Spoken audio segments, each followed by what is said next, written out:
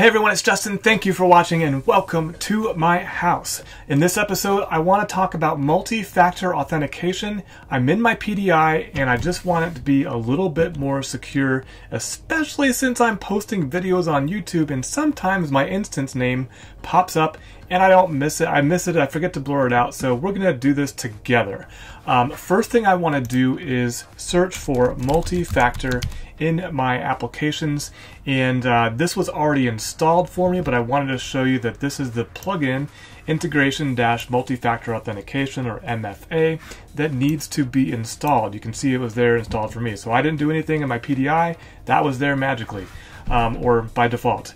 The next thing I did, or you want to do, is go over to sys_properties.list, and in there, there's some system properties for multi-factor. You can actually see the one right there at the top that I was playing with, but let's just search for authenticate.multi. So glide.authenticate.multi should pull in all of my multi-factor settings once I hit enter after drawing on the screen. So I'll hit enter, and there it is. There's all my multi-factor settings. So things like how many times in the browser should be remembered, and how many times is that enabled or not. So lots of little settings you can check. Most importantly here for my system was this false on the glide.multifactor or glide.authenticate.multifactor. This is the setting that's going to enable multi-factor authentication. So I want that to be true.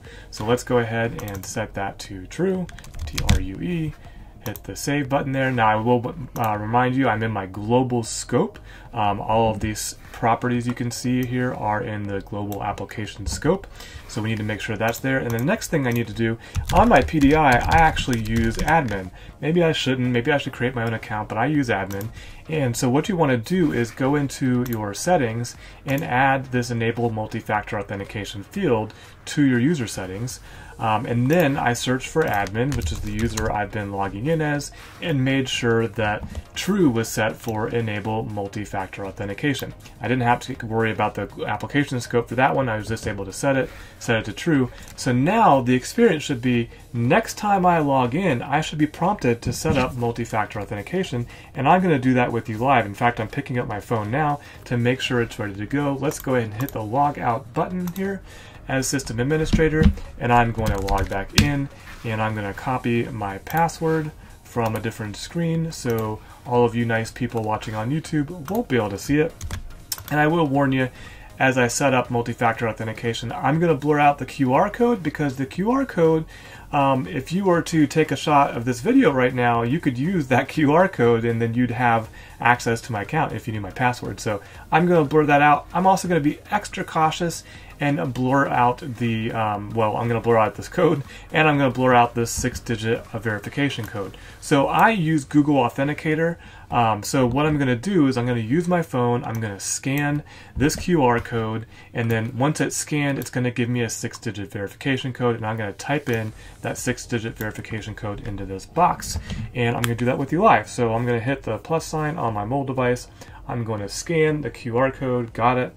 And that is now loaded in my system. I'll scroll all the way to the bottom, and now this is interesting. So it has my instance name as the name of it, with parentheses, the user is admin.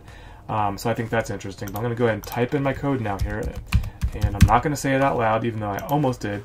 And I'm going to pair the device and log in. So now multi-factor authentication is set up, and luckily, I shouldn't have to worry about it, but I just wanted to secure my instance and make sure that was set up. You can do this on your PDI, and of course you can do this on your enterprise or corporate instance as well. I just want to make sure, because of the public nature of all my videos, that my stuff was secure. And that's it, a short video on multi-factor authentication. You saw me set it up there for the admin. I hope you found this video helpful. If you did, please like, please subscribe, or share it with somebody who you think might be interested in enabling multi-factor authentication in their PDI. And until next time, don't forget to always be learning.